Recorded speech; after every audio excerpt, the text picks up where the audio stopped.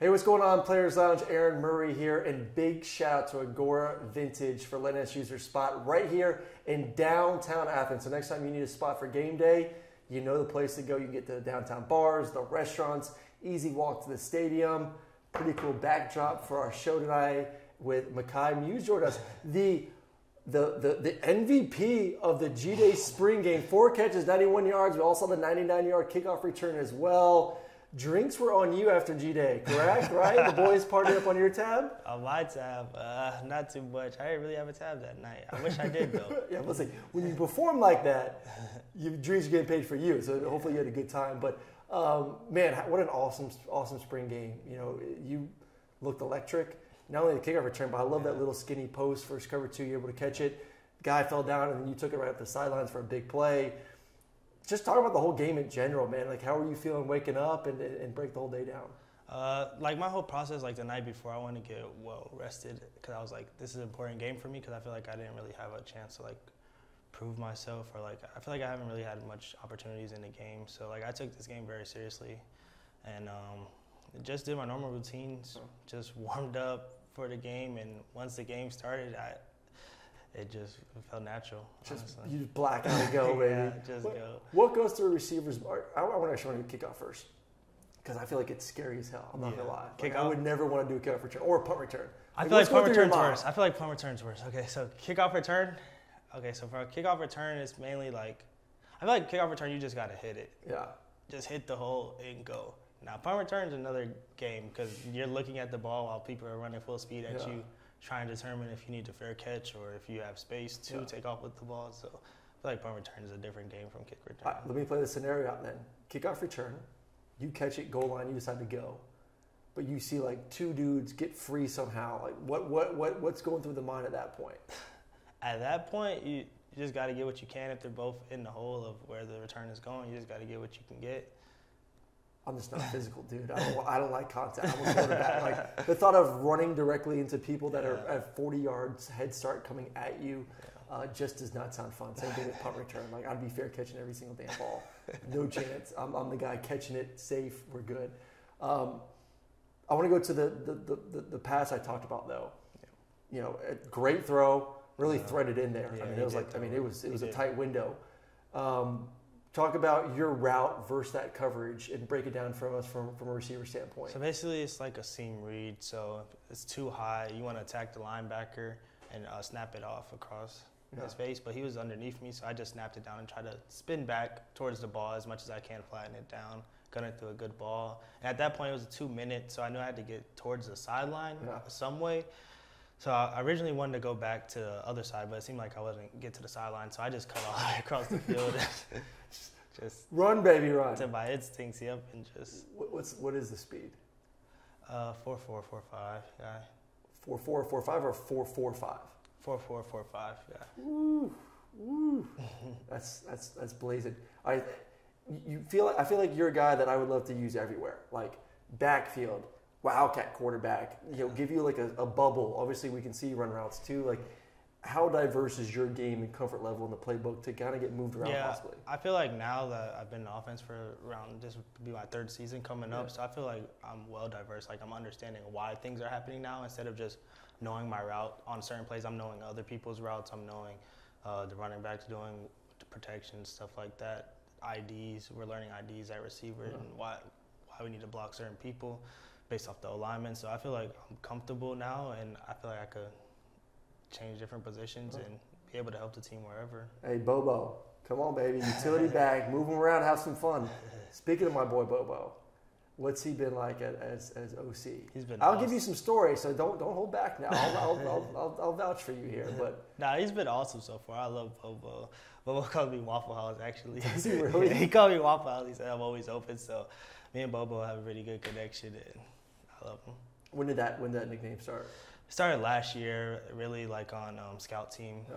I was a scout team guy for the last 2 years, just grinding it out. I got hurt at the end of my freshman year. I had tore my labrum, so I had to get that repaired, and then I came back during fall camp, and I feel like I was already behind. So the whole last season, I was just working on scout team. Though you're still getting better on scout team, you're still working your craft, working routes. I feel like we have a good program to develop guys on scout team. So Waffle House, always open. That's hey, if I'm a receiver, that's the kind of nickname I want right there. I want to, since you brought the whole scout team thing, just how good was the defense last year? And then you see all the DBs back this year. How good can this defense be this year? Yeah, I think the defense can, based upon what we've done the past 2 years, I think we're on track. Yeah. About the same. Our defense has been really good. Kirby's a mastermind on defense, and we'll be really good. Talk about give us a breakdown. What makes, like Malachi in the slot when he comes down? What makes him so good as a freshman? I feel like he's so versatile, and I feel like it's hard for freshmen to understand the game, and I feel like he was quick to pick up on it. Yeah. And that made him so versatile and be able to move around different places and just be able to plug and play. Yeah. As a freshman, it's really hard to do. I mean, it's extremely hard to do. Yeah. Well, yeah, especially with all that veteran leadership with Chris, and you got Keeley on that side too, Javon balling out, Tyke. I mean, it's like turning DBU for goodness sakes. I feel bad for you guys, but I mean, you guys are loaded at receiver this year. Yeah. If you can stay healthy, I mean, it could be one of the better receiving crews we've seen in Athens in a long time. How have the new guys adjusted to being a part of this, and how good can this crew be if they do stay healthy? Yeah, the new guys have adjusted pretty well. They've been doing their thing. The new guys are looking pretty good. So everyone's looking good. Everyone's been adjusting. I feel like our crew this year could be really explosive, really high energy. Yeah. We just got to stay healthy, like you said. Yeah. Dangerous. And you got Brock there too. Have you learned anything from him? I know he's a different position, but he's a glorified receiver. Like, what does he do so well? Brock, I feel like what he does well is his mental strain.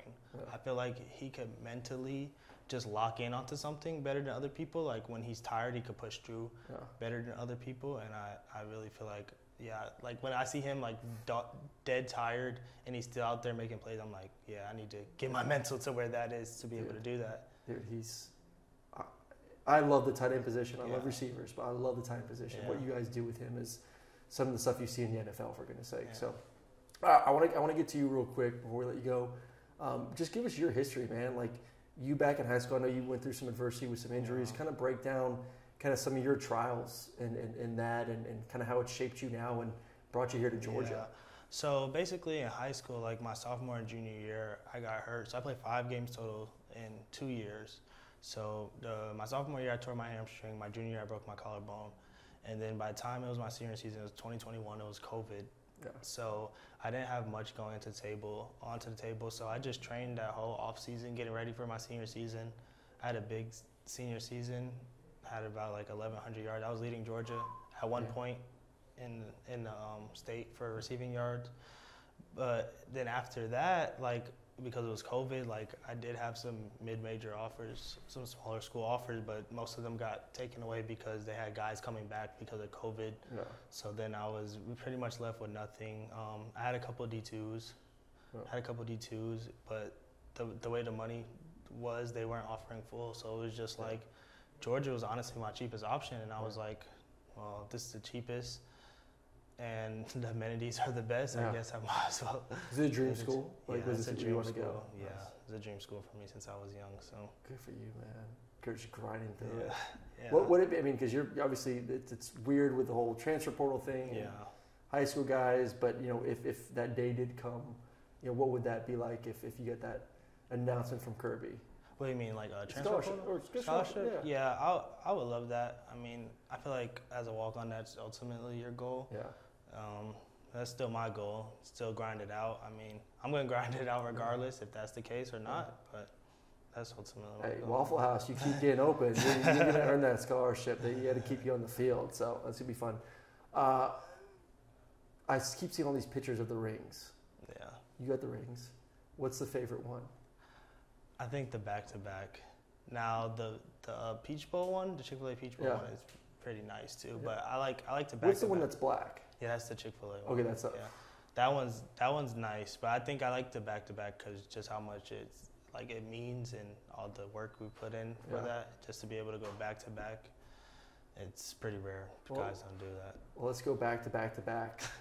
First time since like the 30s, so we can make that happen. Mekhi Mews joining us, man. Appreciate you. Good luck. Congratulations on the great spring game, and we'll definitely get you back. Waffle House.